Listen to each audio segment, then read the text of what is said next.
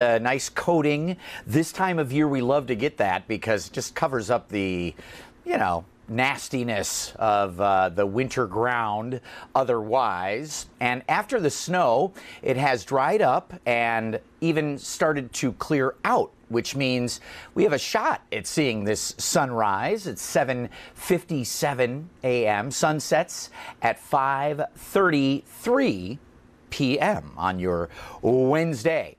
Trying to get over the hump, and we do have a warmer day tomorrow, but today, not so much. These numbers, 17, 18, 19 degrees with a little northwest wind that's 5 to 15 miles an hour, so a lot of single-digit wind chills as you're heading out. Make sure you are layered up. The winds will pick up, especially through the later afternoon, and that means wind chills will be an issue even as we try to warm things up. But a little sunshine through the morning. Grab the shades because the sun bouncing off of that snow will be extra bright, but clouds do fill back in midday and through the afternoon to partly sunny. Middle upper 20s, again feeling like single digits and teens on your Wednesday. Ugh.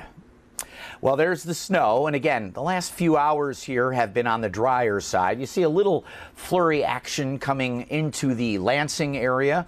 Keep an eye on that. But again, the clouds starting to break or try to break apart to try to give us a little sun. And there is a warm front on the way for Thursday. It's a very short-lived warm-up. It's going to be about 10 degrees warmer tomorrow, but we do have a breeze that will make it feel cooler, and there will be some sunshine as well on your Thursday.